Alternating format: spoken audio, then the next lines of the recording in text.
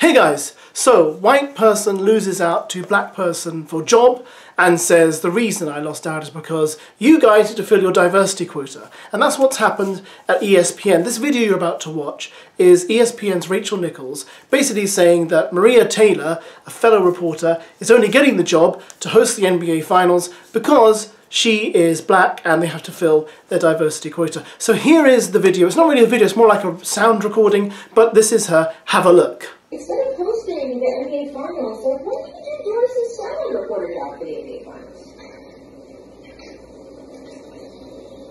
Because guess what that would clear the way for?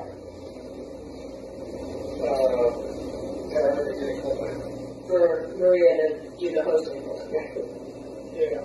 So, I have declined. I don't know what their next move is, but they are feeling pressure because of all of that, and I'm trying to figure out like how to just, my thing is that I wish Maria Taylor all the success in the world. She covers football, she covers basketball. If you need to give her more things to do because you're feeling pressure about your crappy one-time record on diversity, which by the way I myself know personally from the female side of it, go for it. Just find it somewhere else. You're not going to find it with me. So what do you think of that, guys? Nothing new, right? Because there are this only go. Listen, my wife is black, and she would tell you there's been times she's been passed over for jobs because of the colour of her skin.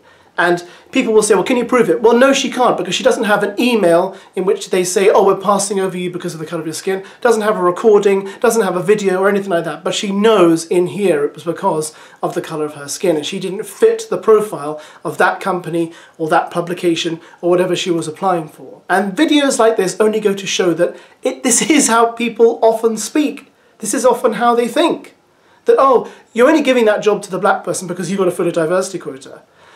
Which is so racist, because what you're saying is you're not giving it to the black person based on their talent, based on the fact that they are gifted and they can do the job. You're just doing it because you just got to fill a quota, which is wrong.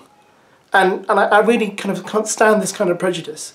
But maybe you disagree. But personally, it's the same with me. I've got a weird name, and people sometimes will pass over your job application, look at your name, they go, never heard of it. What a weird name. Instant dismissal, that kind of thing. So, this video only goes to show that often behind closed doors, this is how people think.